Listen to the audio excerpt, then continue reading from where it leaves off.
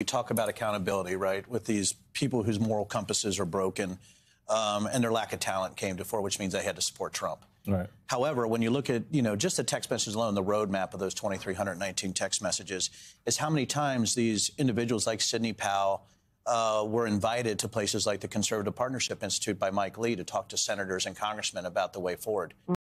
You have all these congressional, over 30 of them, probably close to 3 dozen, right, that were actively involved back and forth, whether they were talking about how to strategize to overturn the election. The number of conspiracy theories and, frankly, boffo crap that came over the Meadows text are so insane that it's hard to get my arms around them. I called them the bourbon text because I had to have a drink after I read them. They're that nuts, right? And so, that's the thing that we have is, though, when you have these congressional representatives that were pushing this or going to encrypted chats like Signal, think about Scott Perry saying, hey, Mark, we got to discuss this on Signal. Why? Why are you an elected representative going to encrypted chats, right, when you're talking about how to overturn the election?